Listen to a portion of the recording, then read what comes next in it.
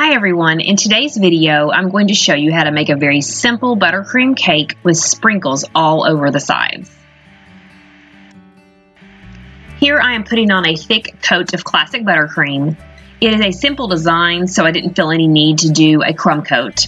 And then I'm just going to smooth that out and even it out on the sides before I apply the sprinkles.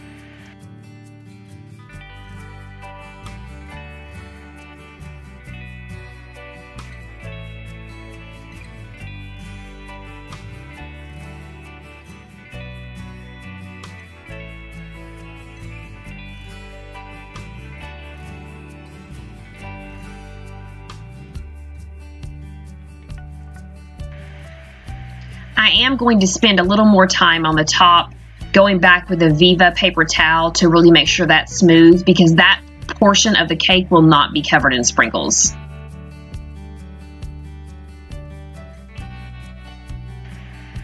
When you're applying the sprinkles, you want to make sure you do this immediately after icing the cake while that buttercream is still nice and soft. Because if it sits too long and gets that nice crust on the outside, they will not stick and you almost have to push them into the icing, and you don't want that. So here I'm just taking handfuls of them and gently sticking them on the side of the cake, almost like you were adding coconut to the outside of a cake. And I have a larger cake pan under my turntable to catch most of the excess sprinkles that fall off.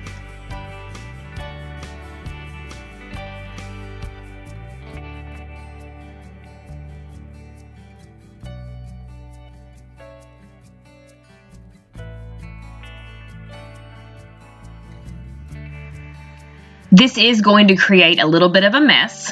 The larger cake pan does catch over half of the sprinkles, I would say, but you are still going to have some sprinkles that bounce off that turntable or bounce out of that cake pan onto your work surface and onto the floor.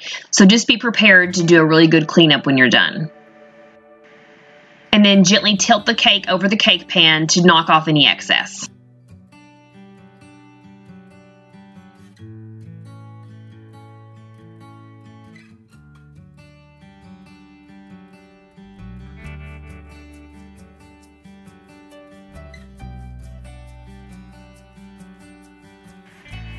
Now I'm going back and adding my borders to the bottom. I'm using a number 10 tip just to do a very simple bead border. That will also help to keep some of those sprinkles on the base locked in place so they don't continue to bounce all over the cake board and into the cake box when you deliver it.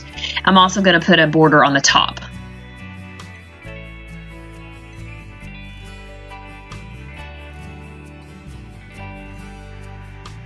Thanks for watching, and please subscribe.